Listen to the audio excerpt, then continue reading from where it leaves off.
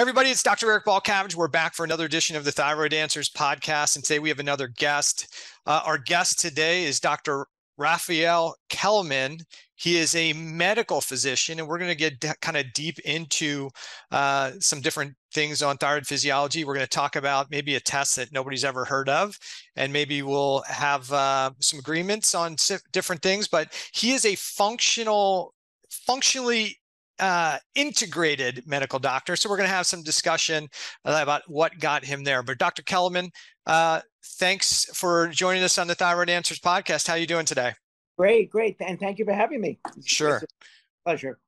So we're going to talk about, you have a new book out, so we're going to talk about that in a bit. But first, I want to get in kind of into the nitty gritty of thyroid physiology, and especially maybe what's the allopathic kind of traditional training, and then maybe what you're doing different. But if you can, give the listeners a little bit of a background of who you are as a medical physician, and then maybe your transition into a functional medicine. Sure. So my training was in internal medicine. I graduated Albert Einstein College of Medicine, and I finished my training in the 1990s. And people always ask me, well, how did you transition into holistic or functional medicine? The truth is, I never transitioned. It was always my orientation to understand things from a more holistic, ecological perspective. I studied philosophy of science in addition to philosophy in general. So I came to understand the paradigm of science in general, of what's called systems theory, of how scientists understand nature, that it works in systems and ecosystems that interact with each other to produce a whole that's greater than the sum of its parts. So I knew that medicine needs to be understood in a similar way. And that opened my eyes to looking at nature as a model, but also as into nature for answers, and understanding how we could apply both the principles of healing in nature and also what nature offers to healing. And that's how I formulated my practice of medicine. And by the way, that's why I wrote the first book on the microbiome for the lay public back in 2014. People always ask me, well, how did you get to know this? Well, very simple, because I had my eye on nature from the get-go to teach me what healing is all about, and that's where healing comes from. It's the ultimate paradigm.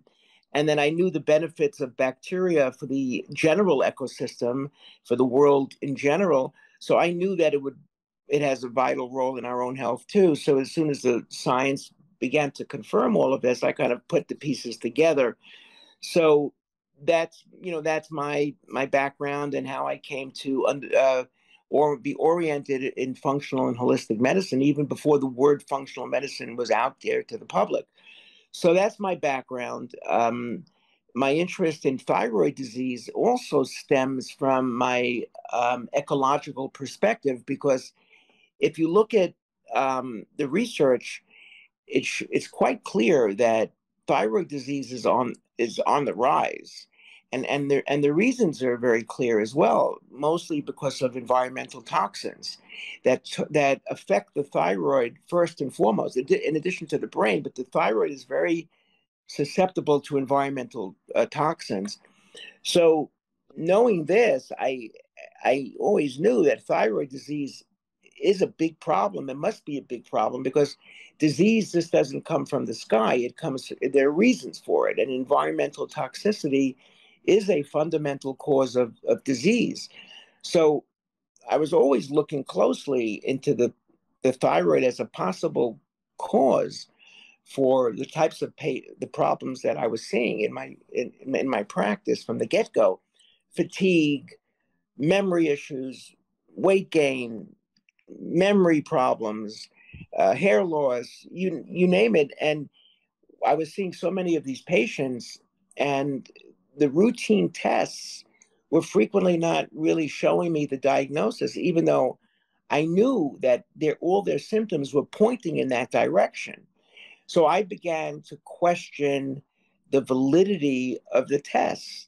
And I came to the realization that blood testing is not always the perfect representation of problems going on in the body. Now, sometimes they are very helpful, but that doesn't mean they're always helpful. And in fact, they could be very, very misleading. So, and there are numerous reasons for this. One, in that the reference range could be very questionable, is very questionable. What is, let's say, a value of a thyroid hormone? Let's say T4 or T3 or even TSH, a hormone that comes from the pituitary. Well, what's the normal reference range? And who are they evaluating to determine what the reference range is? And is there an individualized reference range? In other words, let's say the range in a population of 50,000 people for TSH, a hormone, ranges from 1 to 5. Well, that's very nice, but what's ideal for you? You know, what's ideal for you? Maybe it's, instead of 1 to 5, it's 1.9 to 2.4. And anything above and below is not good for you, period. Doesn't that make sense? Of course it makes sense. You don't need to be a scientist or a doctor to understand that. Additionally, we do not know for sure that what we pick up in the blood is an adequate representation of what's going on in the cells, in the tissues. Sometimes it is, maybe sometimes it's not. So, and additionally, the body tends to go into some homeostatic state that it doesn't necessarily reveal what's going on in the blood, what's really happening on a physiological level, because the body may be compensating and keeping the blood levels normal or somewhat close to normal. But if you delve deeper and stir things up, you'll see pathology. So when I was in practice, I was seeing all these patients. The routine tests were not always picking up the problem. I frequently treated based on my symptoms and my gut feeling, and I was seeing that people were responding and doing well. And there was a test, a better test called the TRH stimulation test that doctors were using. But then they stopped using it for different reasons, which is a whole discussion. And I said, no, I think that we should bring this test back. Why? Because it's a functional type of test. It's not just looking at static numbers in the blood, but you're taking a hormone and you're stimulating the pituitary gland to respond. And if it releases a lot of TSH, which is a hormone that controls the thyroid, if it releases a lot, it's telling me that the pituitary, which controls the thyroid, is thinking that the thyroid is low. That's why it's pumping out a lot of TSH, because it's always trying to stimulate it. But we're not always seeing that in the routine test. This is a complicated thing. I'm not expecting. It's not. It's really not. My audience is used to me talking in similar stuff. So, but I want to slow you down a little bit so we can get an idea of what's going on here. So, when we're talking about, as a medical physician, you're pretty much taught that there's two tests that are run to assess thyroid physiology. One of those is TSH, which is kind of the screening test. And if that's out of range, then there's a reflex to free T4. And so I'm guessing you were looking at those two tests and saying, hey, I've got a patient who's got seems to have hypothyroid signs and symptoms, that looks like they have hypothyroid signs and symptoms.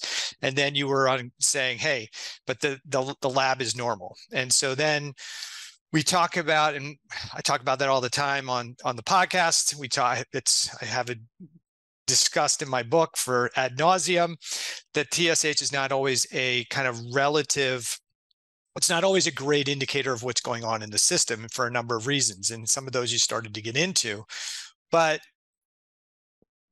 I think it'd be good for listeners to understand, when they come to functional medicine, or they listen to somebody like you, or they listen to somebody like me, and we talk about all the available thyroid tests that are out there, they go back to their allopathic physician or endocrinologist and ask for more of those tests to be completed. And the physician says, I don't need to do more tests. I only need a TSH and free T4. I don't need to run thyroid antibodies. I don't need to run T3, reverse T3, free T3, T3 uptake. And so they kind of look at their physician like why are they not doing this for me? Why are they not looking at these things? So as a medical physician, what was the understanding as you went through your training as to why we don't need to run those tests? Because people think they're bad doctors. I keep saying the endocrinologist isn't necessarily a bad doctor. They're following the guidelines of what have been kind of laid out as to what to do, what tests to run, and when to treat. So since you're from that world, how would you express why it's done that way? Right. A lot of it, believe it or not, is just habit, what people got used to. Um, the TSH is the first one because they would say that, well, if your thyroid is low, then the pituitary gland, which controls it, would respond by producing more TSH, right? Mm-hmm. So, okay, let's just measure that. But if you think about it, well, that's kind of weird. Why not just measure T3 and T4, the thyroid hormones, right? It's strange. Why are you looking at that? So, you know what the answer is? It's very interesting. The answer is that because they're going to say that they're not very accurate. They could change that. The T3, T4 could fluctuate in the blood. Well, wait a minute. Now they're already agreeing with us that you can't rely on them because they're not consistent. They could fluctuate from day to day, even hour to hour. So implicit in their habits, they're agreeing that you can't always rely on these results because they could fluctuate and vacillate. Well, that's the same thing with the TSH. No, why is the TSH any different? I really don't understand why they think that the TSH is more reliable than the T3, T4. It doesn't. I have no clue where they got that from. It's habit, I think. Maybe they think because that changes to a greater degree than the T3, T4, perhaps. It really doesn't make sense. But or that when that's really really high and that won't fluctuate as much when it starts going up that high. You know, I don't. I really don't know. But what's important is that they're already agreeing that the T3, T4 isn't always reliable because it could change. And the same thing is with the TSH, that it could change as well. You see, they used to think, well, only if it goes up really high, like 10 or something. That's also erroneous. That's based on habit. There's no research to support that. That what if your TSH is 6, you don't deserve to be on thyroid hormone. And what's interesting, the trend is that more and more endocrinologists are dropping that bar. For some reason, they used to first treat when it was 10. Where they got this from was just based on, think about it, what kind of studies would you have to do to determine who would benefit when you treat when the TSH is 6 versus 10? It's really more based on either poor studies or just habit, what they got used to, and the trend is changing. Yeah, but that's problematic as well Yeah. because we're assuming that the issue is only a gland problem. And what we have to remember is thyroid gland production is only a part of the equation. There's Okay. another significant part of the equation, which is the cell regulation of thyroid hormones. So the Okay. cellular system plays a role, right? So if we make the assumption that hypothyroidism only occurs when there's a loss of production and all we need to do is put thyroid hormone into the system and it will work, then everybody who gets diagnosed with hypothyroidism should be better on T4 therapy, maybe a minuscule amount of T3. But what we see is that while we can normalize TSH and create biochemical euthyroidism, we don't get well-being from our clients. And that's because of the cellular regulation of thyroid hormone.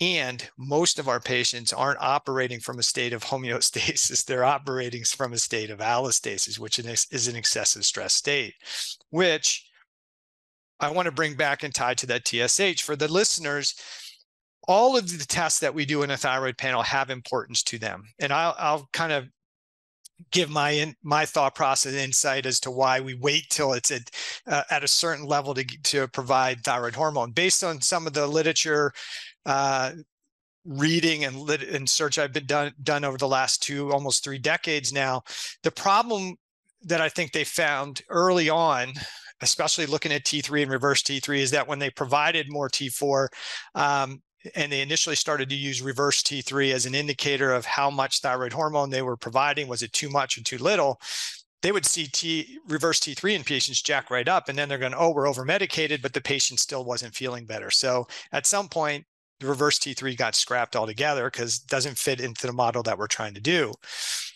But when we talk about TSH, the biggest influencer affecting TSH and thyroid physiology is often inflammation. And inflammation impacts the brain, the hypothalamus, differently than it does in the peripheral tissues.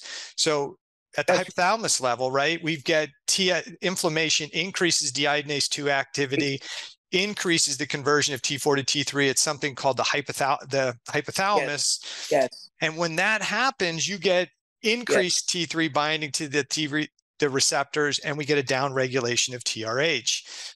The deiodinase 3 enzyme actually gets downregulated in the hypothalamus under inflammatory conditions. You're totally right. Meanwhile, at the same time, in the periphery, that same inflammatory molecule will often cause a downregulation of deiodinase 2 in the periphery and an increase in deiodinase 3 in the periphery. So the brain is initially, at least while there's still enough T4 in the system, is actually getting increased its thyroid physiology while the peripheral tissue is downregulated. And the reason I usually give my clients for that is, if you were being chased by the proverbial tiger, what do you need to work? Do you need your digestion to work, or do you need your sex hormone regulation to work, or do you need your brain to work so you can run? And most of us agree was like, okay, I'm in danger physiology. I'm not stopping to sleep. I'm not stopping to have sex. I'm not stopping to eat a meal. I need to protect myself. And so we need the brain to work. We need the rest of the physiology to kind of slow down the metabolism a bit. Do you see it along the same lines? Absolutely.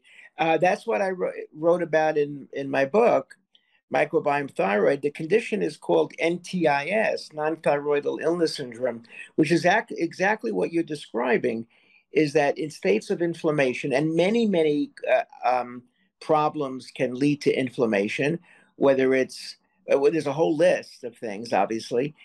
These conditions can create, well, I look at it like this: any protracted health issue, especially, and the common denominator could absolutely be inflammation, will cause those changes in the hypothalamus, causing a downregulation of the signals coming from the hypothalamus to the pituitary, to the thyroid. So the numbers could look completely normal. In fact, the TSH could even look low, and it becomes very tricky.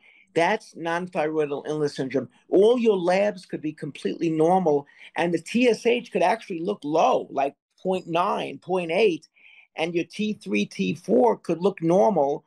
As it goes on, the T3 will begin to drop, but they could be completely deceiving, and even deceiving to functional medicine doctors, because they say, oh, the TSH is not high. It's not 2, it's only 0.9. That's good. No, this could represent exactly what you're saying. The name to it is NTIS, non-thyroidal illness syndrome. And what I claim in the book is that there's a huge population of patients that have that. So if someone has chronic inflammation, like you said, and they have all these symptoms, you should really suspect NTIS and not look at those thyroid blood tests. They could be totally misleading. Yeah, and the problem is, and I know you're coming from the allopathic world. I came from the allopathic world, so I think I can jump in there, and I'm not beating up, but in the allopathic world, that NTIS only seems to occur in critical crisis situations, right? Like hospital settings, persons dying, we see this. But in reality, when we look at the literature and the research, any state of chronic inflammation can cause and what I term that in my book, in my world, is cellular or tissue hypothyroidism. Okay. We use Yeah. the right. So it's just because when we think about what's causing hypothyroid signs and Yeah. symptoms, it's what's happening at the cell and Yeah. tissue level which is resulting in the hypothyroid signs and symptoms. It's not necessarily dependent on the thyroid gland, because if we take out the gland, we give you thyroid hormone. Now I have the hormone. Why is it still not working? Right. So it's Right. a tissues get to regulate at the end what's Yeah. happening with that thyroid hormone. No, I totally agree. My argument in the book was that NTIS has to extend beyond the ICU and critical states. That it's a very common problem, and all you need is chronic Lyme or just chronic inflammation. The key word is chronicity, chronic. Mm-hmm. That it has to be going on for a while. Chronic gut issues can also lead to NTIS, depression, anxiety, you name it. And now COVID as well.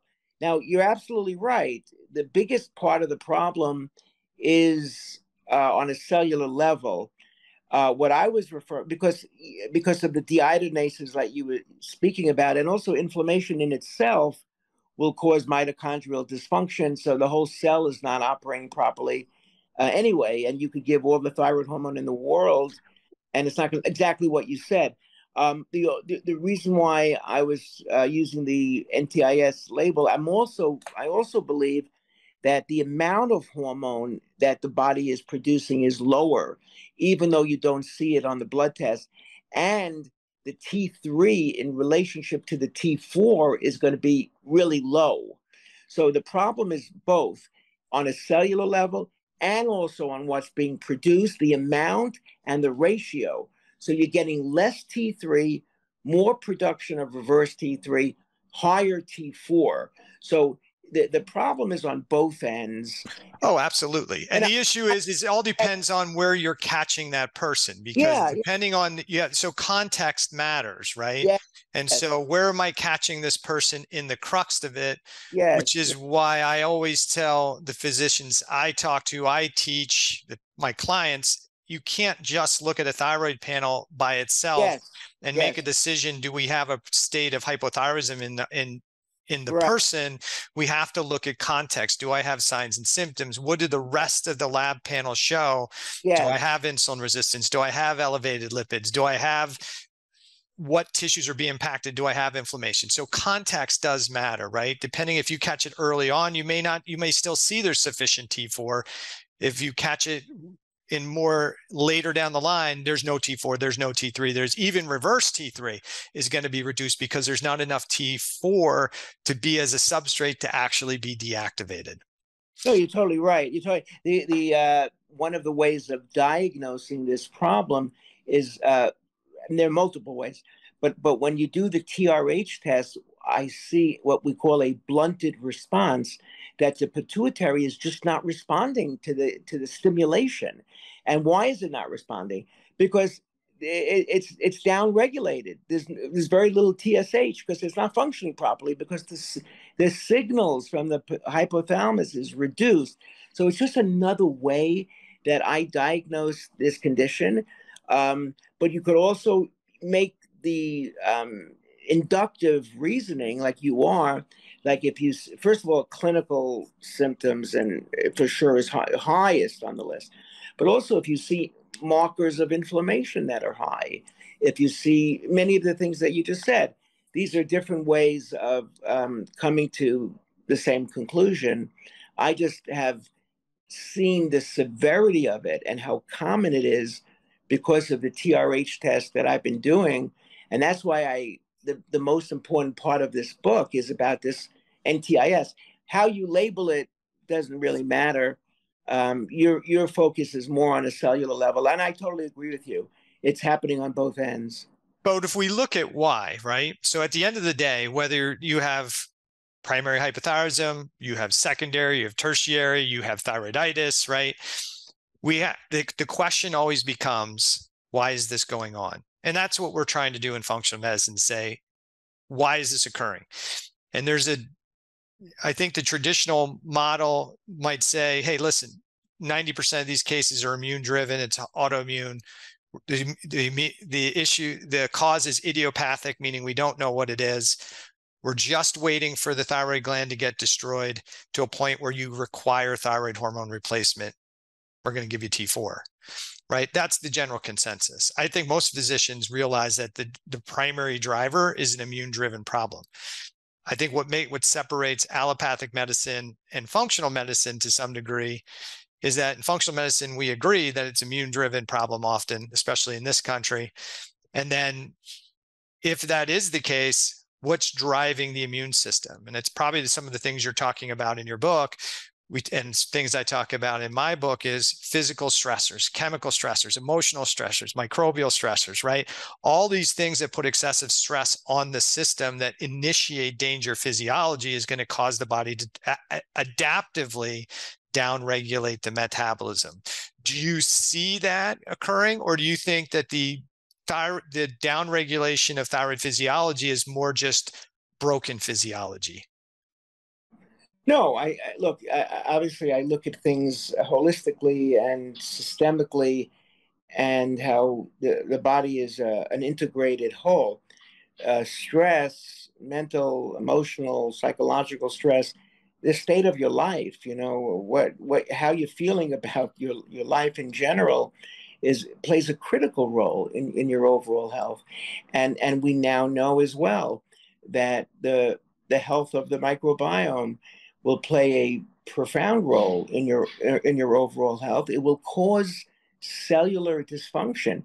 The mitochondria, which are their origin is bacteria, they communicate with the microbiome. So, which is fascinating science, that they retain a memory of each other. And if there's problems in the microbiome, you'll have problems in the mitochondria. And if the mitochondria, the powerhouse of the cell, as your audience knows, is not functioning well, the whole cell's not going to function well. And as you say, that you could have all the thyroid hormone in the world, but the cell is not using it, it's not picking it up, it's not utilizing it properly, and it's a deranged cell. It's just creating inflammation. So, but do you think that is occurring because of why is the inflammation occurring? Is the inflammation occurring because that the cell's just sick? Or do you think that inflammation and the downregulation of the mitochondria is the result of something? What is it? Well, it's for sure the result of something, what's causing the inflammation in the first place. Again, if the microbiome is not healthy due to the foods we eat, due to the medications we've been taking, like proton pump inhibitors, Prilosec and Pepcid, and many of the others, Protonics, if it's because of the overuse of antibiotics, if it's because of anything that will harm the gut wall, is it due to toxins in the environment? Is it due to inflammation from viruses and other bacterial overgrowth because of an imbalance in the internal ecosystem, and how we respond to the outside environment, which relates to biological resiliency and adaptability, which then goes back and relates to your autonomic nervous system, your ability to the flexibility of your body to be able to respond to environmental and emotional, mental stressors. But there reaches a point where things just break down, no matter how resilient your body may be. So that's why we have to be vigilant in doing as much as we can from a functional medicine perspective to build up biological resiliency. Okay, so let's do this. In your book, you're talking about the microbiome and how it might impact thyroid physiology. So everybody's talking about leaky gut, but let's talk about the bacteria. How would bacteria influence thyroid signaling in general, and how would it influence damage at the thyroid gland? Can you get into that? Yeah, absolutely. So when there are problems in the microbiome, it can lead, and often does, to gut wall permeability issues, or also known as leaky gut, and that will cause translocation of bacteria, and meaning that bacteria will cross the gut the gut wall. It will also lead to inflammation, and that inflammation becomes systemic because the immune system in the gut wall becomes activated, and and that will lead to systemic inflammation. It can lead to autoimmunity, but just inflammation in itself will cause thyroid dysfunction. Okay, so we got inflammation coming from the GI tract, right? How is that going to initiate changes in cellular thyroid physiology? So the listener understands. Right. So it will lead to inflammation in the thyroid as well. And the thyroid gland will easily become disrupted in its function if there's inflammation. It self-perpetuates. So it's very vulnerable to toxicity and inflammation. So then it will not function properly and will lead to dysregulation of the thyroid. And that in turn will lead to dysregulation on a cellular level as well, systemic cells. So it's a multifactorial process that leads to general dysfunction, and then a feedback loop of dysfunction as well. Let me jump in there for the listeners. One of the things, and I talk about this quite a bit. So when you have gut problems, and I'm just going to kind of take what he said and kind of just change the kind of languaging a little bit.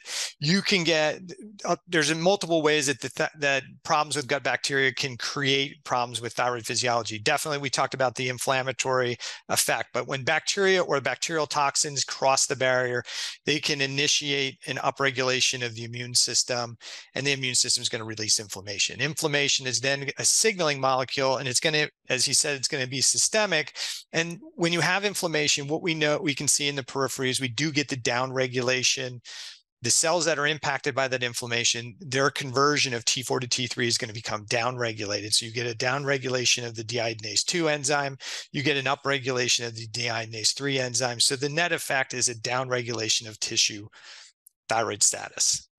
When you have those bacterial toxins, damage-associated particles, we call those DAMs, pathogen-associated molecular particles that are entering into the bloodstream, they are the things that activate the immune system, tell them where to go. But the thyroid gland also has pattern recognition receptors to pick up on these danger signals. And when they bind, they actually initiate the thyroiditis. And so that's been shown in the literature that it's almost a self-destruction mode. It is the thyroid cells themselves that actually become immune-like and actually send out the signaling molecules that essentially invite the lymphocytes to come in and do the damage and destruction. Some people think that's broken physiology. I'm more inclined to believe that's adaptive physiology to help slow down the metabolism and deal with the threat. But there are multiple ways, from the bacteria themselves, the toxins that are released, the inflammation that's triggered by it. We can start to have this thyroiditis, this immune-driven destruction of the gland. All right. So are you okay with all those ideas or concepts? We're totally in agreement. But you're saying that the DAMPS molecules are an adaptive mechanism to slow down the physiology? Yeah, I do, based on the literature and my interpretation of it. So here's what we see at the thyroids at individual cells themselves, right? So when we have a cell that's in threat, right, it activates the cell danger physiology, and part of that cell danger physiology is to stiffen the cell membranes. It creates hypoxia. The hypoxia helps, you get hypoxia-inducible factor that then causes a deactivation of thyroid hormone inside the cell. So we get a low T3 state. Why would that be beneficial? Go ahead. Right.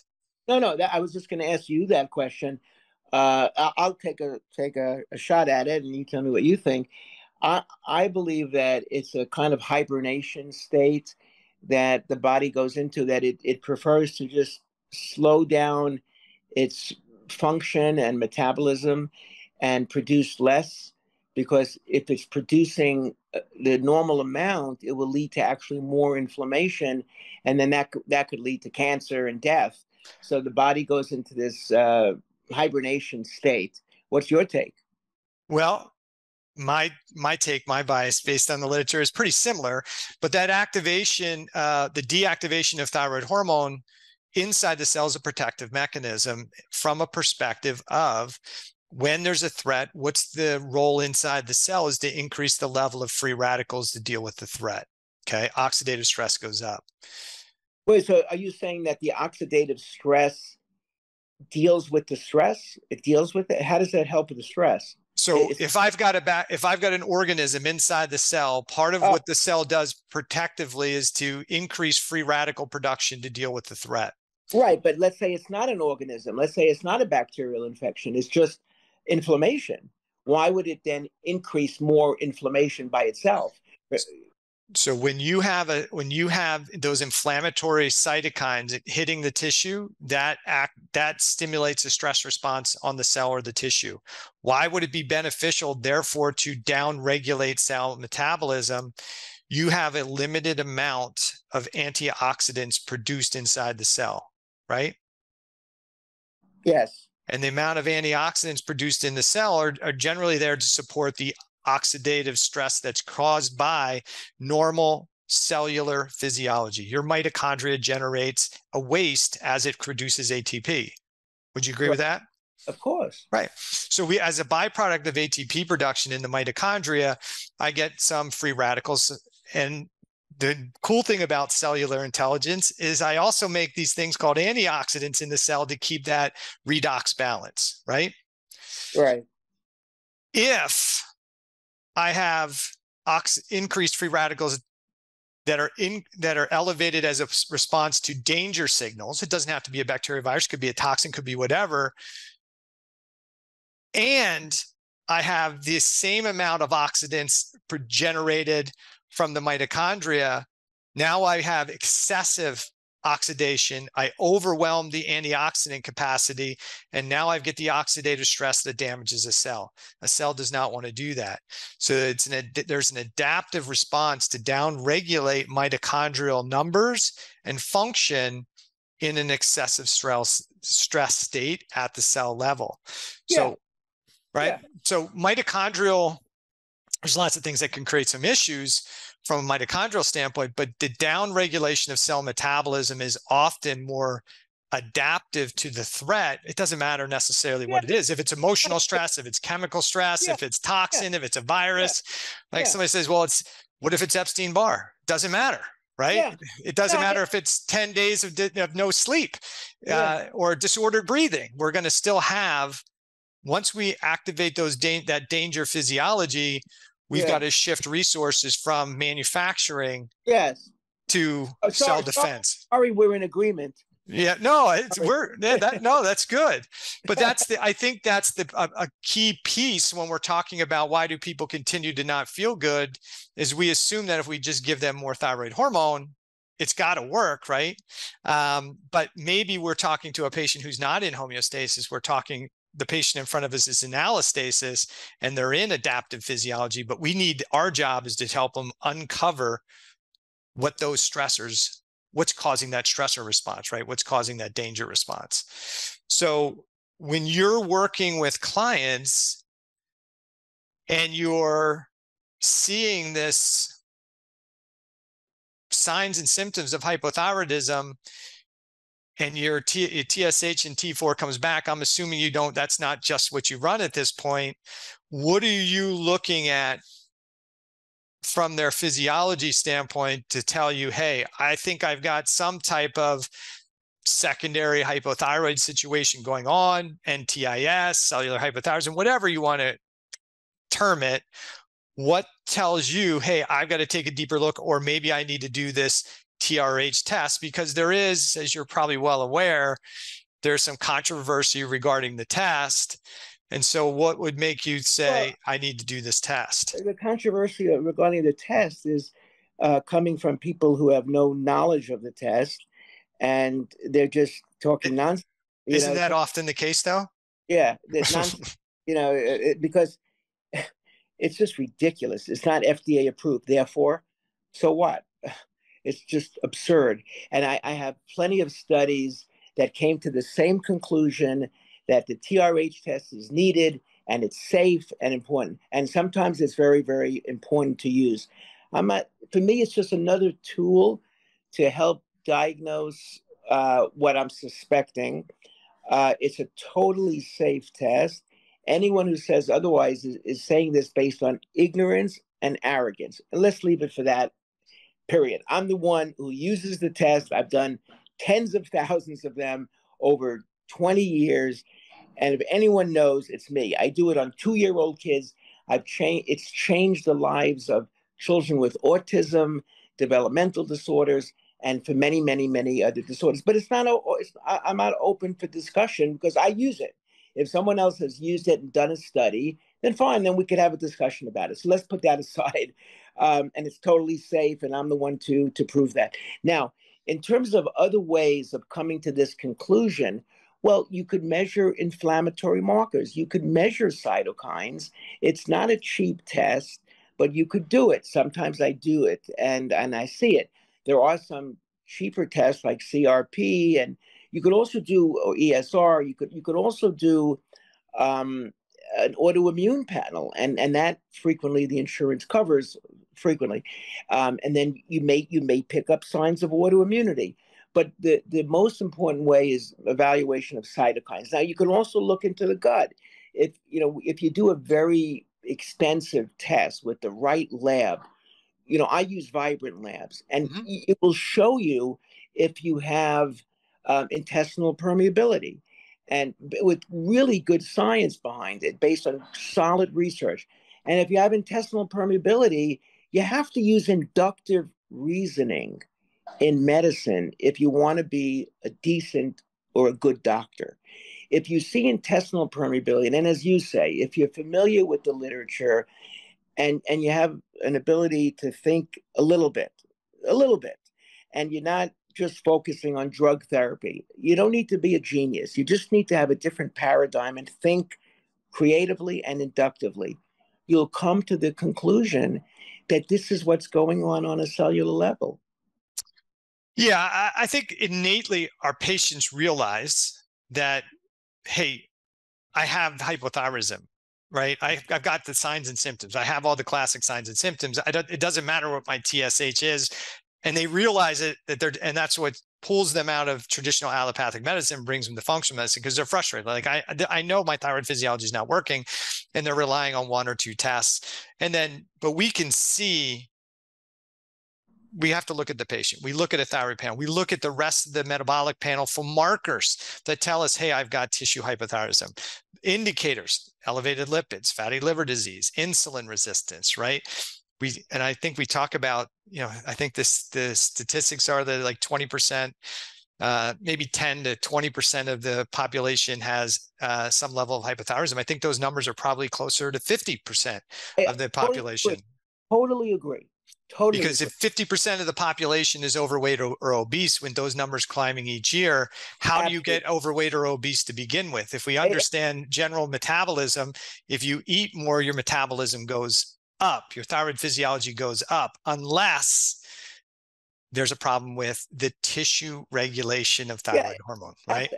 Absolutely. I totally agree. And now with, post-COVID, there's more inflammation, vaccine, more inflammation, and not only that, if you have another disease, let's say you have Lyme or something like that, or mold, you're going to have concomitant thyroid dysfunction on a cellular level, or call it another thing, NTIS. You're going to have problems on both ends of the spectrum. And oh, no, I think we're totally in agreement there, right? Yeah. The issue is that when you have that Lyme infection, that is going to induce that slowdown of metabolism, right? So if I have you can't, I'm sorry, go ahead. I'm sorry. If you have an organism inside the cell, do I want to bring more glucose in? Do I want to bring more iron in that cell? Do I want to make more peptides for that organism to use and nourish and flourish? No, that's the whole idea of stiffening the cell membrane, right? Decreasing transport of nutrients into the cell. Why? We want to induce that cellular autophagy to start cleaning up the debris and try and find and address the organism that's in there. That's part of that defensive response, right? So we're going to see the implication when we see infections, when we see toxicity. It shouldn't be that we're surprised by a level of tissue hypothyroidism.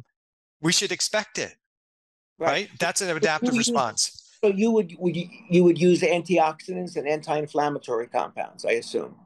To some degree, yeah, absolutely. But again, it comes down to what's the cause, right? So if you have a person who has significant emotional stress, right? I got to deal with that emotional stress. Yeah. If I have a patient with organisms, right, I got to adjust their organisms. If I have a patient with gut dysbiosis and the bacterial translocation or toxin translocation, I need to deal with that.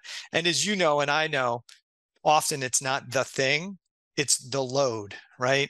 The load of stressors over time, the cumulative chronic overload without recovery is what creates it, right? Stresses can have an hormetic effect, right? It makes us stronger. When I go lift, I build bigger muscles. I break it down, I create some inflammation, I build a bigger muscle. That inflammation helps attract stem cells to grow bigger, stronger cells. So I need some stress. But when that stress is unrelenting, that's when we get into trouble. Absolutely. Yeah, it's great. So when you see somebody struggling with a thyroid condition, you do your TRH test and say, hey, look, I can see that there's a lack of stimulation of the adrenal gland because I just put a bunch of TRH in. Hypothalamus must not be releasing TRH. Explain the test findings and the results for somebody. What are you learning from that experience? If the hypothalamus is, when you're doing TRH and it creates TSH upregulation and maybe upregulation of thyroid hormone, what is that telling you? Can you explain that to the client or to the viewers or listeners? When I do the TRH test, so we're injecting a hormone from the hypothalamus, and that stimulates the pituitary. So there's two possible outcomes. One is that in a regular hypothyroidism, you're going to get a very, very high output of TSH.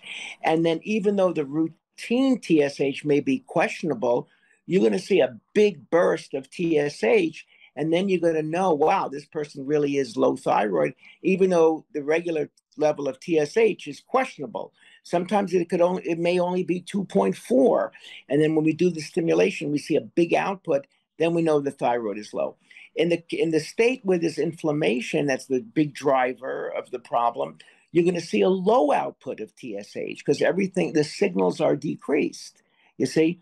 And then when you combine that with other labs, and the T3, T4 will depend on the state, on what level the cellular dysfunction is at, and the level of inflammation and how long it's been going on. And then the reverse T3 may also change accordingly. So you combine that with markers of inflammation. And by the way, you could also do fatty acid tests in a cell. There's a company that does the fatty acids inside the cell. And if we see imbalances in omega-3 and omega-6 and it actually determines cellular inflammation, it's called the brain span test. And you put all this information together, and then you could determine what's going on a cellular level. And then it's pretty clear whether we're dealing with cellular dysfunction, secondary hypothyroidism, tissue dysregulation, cellular issues, or you're dealing with primary hypothyroidism. And you just got to put the data together. So what do you see as the difference? Because in an inflammatory pattern, you're going to get an increased conversion of T4 to T3 at those tanocytes in the hypothalamus. Therefore, TRH is going to be suppressed because there's plenty of T4 getting converted there. What's the difference in the pituitary gland that you're seeing when you do the test? Yeah, you're going to see less TSH being secreted upon stimulation. Okay, I have a patient waiting for me. I know this has been great. You have a, could we just sum it up, or I'm sorry. Yeah, sure. So to finish off the discussion, I know you need to go. You've got a book called The Microbiome. You've got some different types of tests and tools that you use to not only assess thyroid physiology and to address and to treat thyroid physiology. If people want to learn more about what you do and what what you do differently, where can they go? So it's KellmanCenter.com. That's our website, Kellman Center.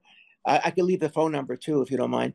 212-717-1118. It's again 212-717-1118. And it'll be a pleasure to see anyone who I could help.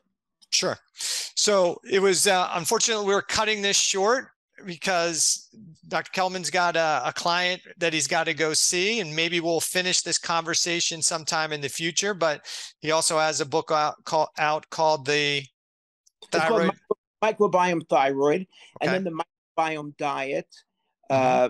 You know, there's about 800 reviews on that, and they're pretty positive, and people could see the benefit of improving the microbiome. So it's called the Microbiome Diet and Microbiome Thyroid. And yeah, I think it's going to help people if they read the book. All right. Well, I appreciate you coming back on. We'll let you get back to work, and maybe we'll finish this conversation on another call. I would love to. And thank you so much for having me. Very, very gracious of you. Thank you. You got it. Have a great day. You too. Take care. Bye-bye.